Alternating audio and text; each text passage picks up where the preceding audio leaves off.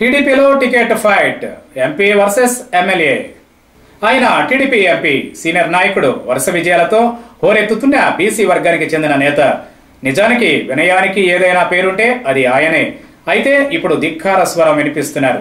రాష్ట్రంలో ఎన్నికల వేడి రాజుకుంది. వచ్చే 6 మాసాల్లోనే ఎన్నికలు ఉన్నాయి.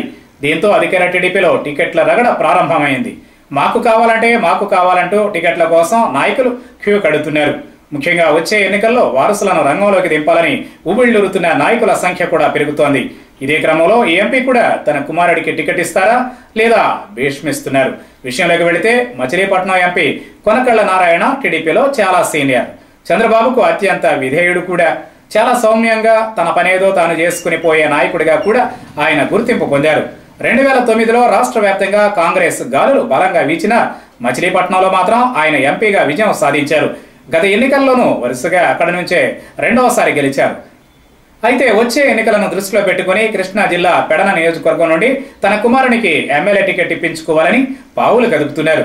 మిగిలిన ఎంతో మంది సీనియర్ల వారసులకు చంద్రబాబు టికెట్లు ఇచ్చేందుకు రెడీ అవుతుండటంతో ఈయన కూడా తన వారసుడిని రంగంలోకి దింపాలని ప్రయత్నిస్తున్నారు.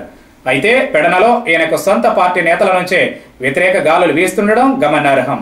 గతంలో పెడన మున్సిపాలిటీకి జరిగిన ఎన్నికల్లో టీడీపీ అభ్యర్థి ఓడిపోవడానికి నారాయణరావు కారణమని ఎమ్మెల్యే కాగిత అనుచరులు బాహాటంగానే ధ్వజమెత్తారు.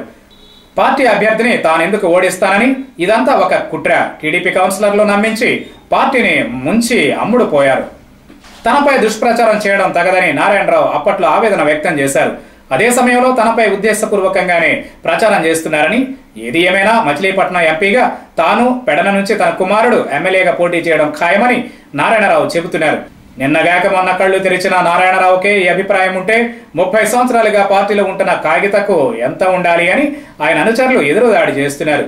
కాగిత మాత్రం గత ఎన్నికల్లోనే తనకు మంత్రి పదవి రావాల్సి ఉండగా కొన్ని ఈక్వేషన్లలో మిస్ అయిందని, తాను పార్టీని నమ్ముకుని ఉన్నానని, తన విధేయత ఏంటో చంద్రబాబుకు తెలుసని, వచ్చే ఎన్నికల్లో తాను పెడన నుంచే మరోసారి అసెంబ్లీకి పోటీ చేస్తానని చెబుతున్నారు. ఈ నేపథ్యంలో కాగిత వర్సెస్ కొనకళ్ళ మధ్య టికెట్ ఫైట్ జోరందుకునే అవకాశం ఉందని అంటున్నారు పరిశీలకులు. మరి చంద్రబాబు ఎలా డిసైడ్ చేస్తారో చూడాలి.